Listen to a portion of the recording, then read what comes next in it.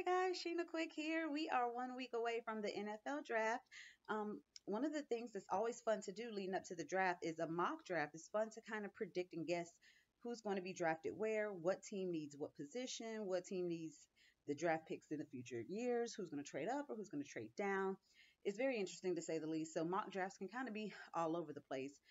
A lot of people have the Cleveland Browns picking a quarterback at that number one pick, but the question is, which quarterback do they pick? Josh Allen, Josh Rosen, Sam Darnold, Baker Mayfield, Lamar Jackson. These are all top tier quarterbacks that are likely to go in the first round of this draft. What order they're going to be picked, that remains to be seen.